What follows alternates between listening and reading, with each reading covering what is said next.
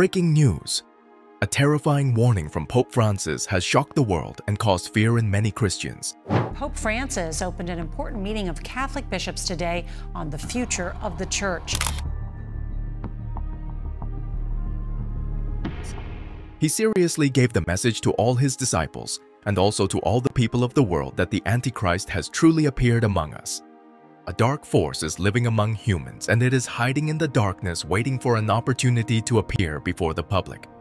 There has been a lot of horrifying evidence about the existence of the Antichrist that Pope Francis has presented. Il demonio cacciato via torna. Travestito ma torna. Stiamo attenti. Throughout, Pope Francis's speech emphasized biblical evidence.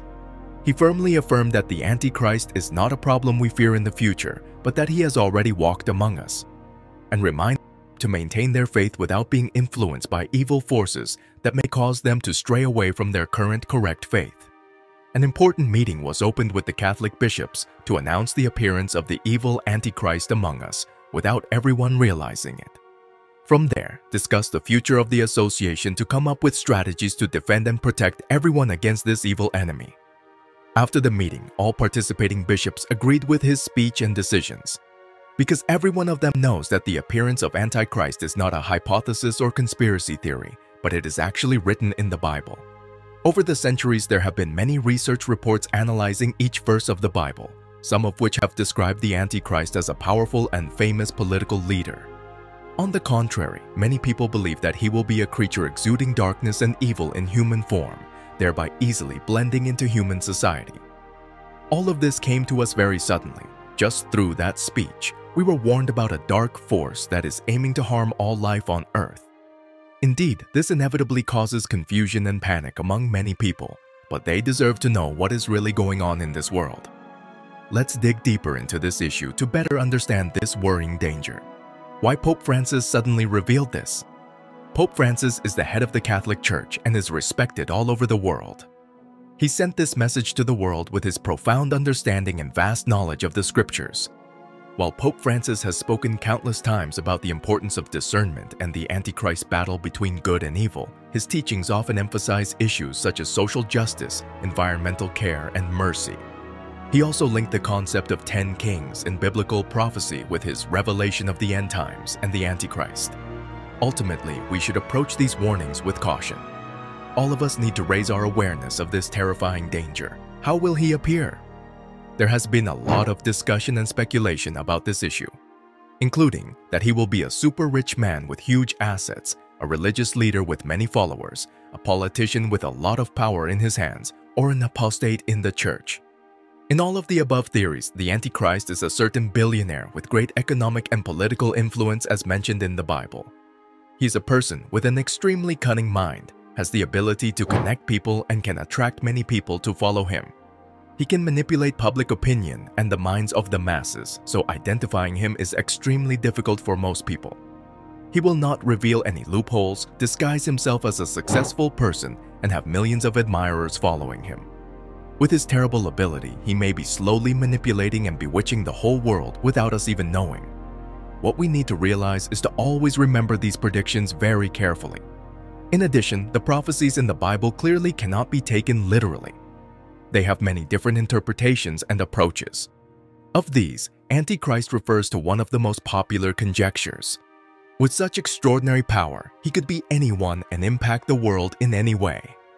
So, be aware. Who is the Antichrist? We can read a lot of conspiracy theories in the world. They gave rise to a series of famous figures with great power and influence, such as Vladimir Putin, Prince William, and especially Barack Obama and Donald Trump are always top figures of concern. But what is terrifying is that one of the most prestigious people in the Catholic Church, Pope Francis, is the Antichrist. Surprise, right? Please leave your comment about this idea. How do we recognize him? The Bible does not say anything specific about where the Antichrist will come from. Numerous Bible scholars speculate about the origins of the Antichrist, suggesting possibilities ranging from a confederacy of 10 nations to a revival of the Roman Empire. Some even propose that he must be of Jewish descent to claim messianic status. However, it remains speculative as the Bible does not explicitly detail the Antichrist's background or ethnicity. the day of his revelation will come. Remember that in Thessalonians 2, 3, 4. Don't let anyone deceive you in any way, for that day will not come until the rebellion occurs and the man of lawlessness is revealed, the man doomed to destruction.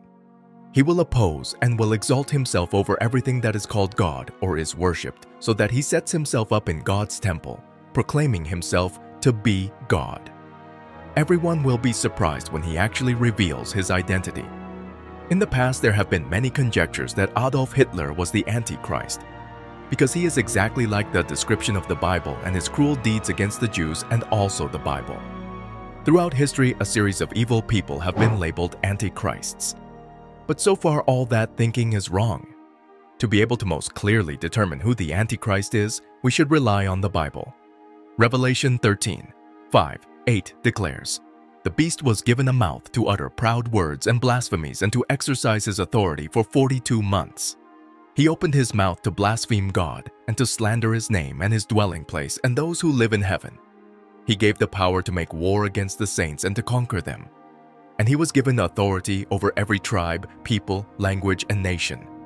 All inhabitants of the earth will worship the beast, all whose names have not been written in the book of life belonging to the Lamb that was slain from the creation of the world."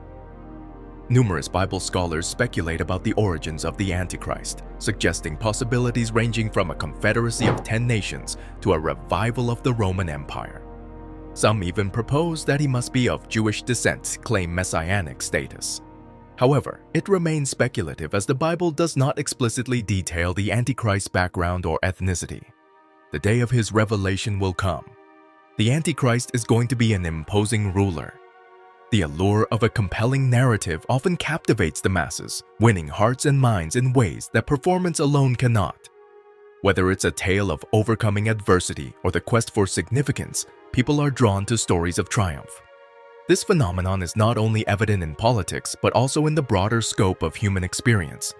Just as individuals can rise from humble beginnings to global prominence, so too will the Antichrist emerge, initially unnoticed but ultimately captivating humanity. In Daniel's prophetic vision, symbolic representations of kings as horns shed light on the rise of the Antichrist. Described as distinct from his predecessors, he will ascend after a period of turmoil, forming alliances with 10 kings before subduing 3. Interpretations vary, with some associating these kings with future Roman emperors or figures within the Roman Catholic Church. However, it is plausible to view them as literal monarchs, as Daniel himself suggests. The Antichrist will leverage his charisma to sway the masses, leading them astray with his magnetic appeal. Characterized by intelligence, strength, and exceptional communication skills, the Antichrist will navigate the political landscape with finesse, emerging as a military tactician and strategic thinker. Yet beneath his charming facade lies a malevolent nature, revealed midway through the tribulation period. Intent on eradicating Christianity and persecuting Jews, he will defy God's law, seeking to alter prophecies and demand worship as a false deity. The Antichrist's allure lies in his multifaceted persona: a charismatic leader, intellectual prodigy, and religious manipulator. He will present solutions to humanity's most pressing issues, masquerading as a savior while serving as Satan's ultimate deception. With fervent devotion, the masses will rally behind him, embracing him as a messianic figure and willingly submitting to his rule. Is the Pope, or the next Pope, the Antichrist? Speculation regarding the identity of the Antichrist, the ominous figure prophesied to emerge in the end times, has sparked numerous theories, with the Pope of the Roman Catholic Church often becoming a focal point. During the era of the Protestant Reformation, figures like Martin Luther and other reformers firmly believed that the Pope of their time fulfilled this role. Subsequent popes, including John Paul II and Benedict XVI, were also subjected to such conjecture, and it's likely that the current Pope Francis Award will face similar accusations. But why is this the case? Does the Bible provide any indication that a pope might indeed be the Antichrist? Speculation regarding the Pope potentially being the Antichrist often stems from interpretations of Revelation 17:9. This verse describes an ominous end-time system symbolized by a woman riding a beast, requiring wisdom to discern its meaning. The mention of 7 heads, representing 7 hills where the woman sits, has led some to associate this with Rome, historically known as the City of 7 Hills. Consequently, the connection is drawn to the Roman Catholic Church, headquartered in Rome. Given the numerous biblical references to an Antichrist figure leading the opposition against Christ in the end times, it's not difficult to see why some might view the Pope as a plausible candidate if the center of this evil system is associated with Rome and led by an individual. Regardless of the identity of the Antichrist, it is crucial to heed the warnings of his arrival and discern those who embody his spirit. First, John 4:2-3 offers guidance on identifying this spirit. By this you know the Spirit of God. Every spirit that confesses that Jesus Christ has come in the flesh is of God, and every spirit that does not confess Jesus is not of God. While there may be disagreements with Pope Francis I on various aspects of Catholic doctrine, his acknowledgement of Jesus as divine and having come in the flesh aligns with biblical teachings. Thus, it seems unlikely that Pope Francis I fits the profile of the Antichrist. However, it's important to acknowledge that while a future pope could potentially fulfill this role, the Bible does not provide sufficient specifics to definitively identify any individual. Should a future pope or figure emerge as the Antichrist or his false prophet, their denial of Jesus' incarnation will serve as a clear indicator. Prior to Christ's second coming, the Church will undergo a profound trial that will test the faith of many believers. This trial will involve a religious deception, enticing individuals with what appears to be a solution to their problems, but requires apostasy from the truth. At the heart of this deception lies the Antichrist, presenting a false messianic figure that exalts humanity above God and his true Messiah, who came in the flesh. The seeds of the Antichrist deception are already sown in the world whenever there is a claim to achieve messianic aspirations within history, contrary to the biblical understanding that such fulfillment lies beyond history in the eschatological judgment. Traditionally, the Church distinguishes between the Antichrist, a pseudo-messiah who will emerge at the end times to lead the world in opposition to the Church during the final trial, and Antichrists plural, who embody, in various ways, the same spirit of the Antichrist. These individuals exemplify the mindset of the devil and actively participate in perpetuating his agenda. The essence of the devil's spirit or mindset can be understood through Satan's temptation of Adam and Eve. In this encounter, the devil enticed them to grasp for God's promise of sharing in his image and likeness, but through their own efforts and on their terms, a classic example of self-will epitomized by Sinatra's famous "I did it my way." The spirit of the Antichrist mirrors this rebellion, opposing God's will and preferring one's own way. 2 Thessalonians 2:3-12 depicts the Antichrist as a figure imbued with the power and deceitfulness of the devil himself. He will cunningly deceive people into accepting falsehoods about his identity. Eventually, he will audaciously claim divinity, but his reign will be halted only by the return of the Lord. Christ will ultimately triumph over him, consigning him to eternal damnation. His is a powerful depiction of the Antichrist. Let no one deceive you in any way, for that day will not come unless the rebellion comes first, and the man of lawlessness is revealed, the son of perdition, who opposes and exalts himself against every so-called God or object of worship, so that he takes his seat in the temple of God, proclaiming himself to be God. Do you not remember that when I was still with you, I told you this? And you know what is restraining him now, so that he may be revealed in his time. For the mystery of lawlessness is already at work. Only he who now restrains it will do so until he is out of the way.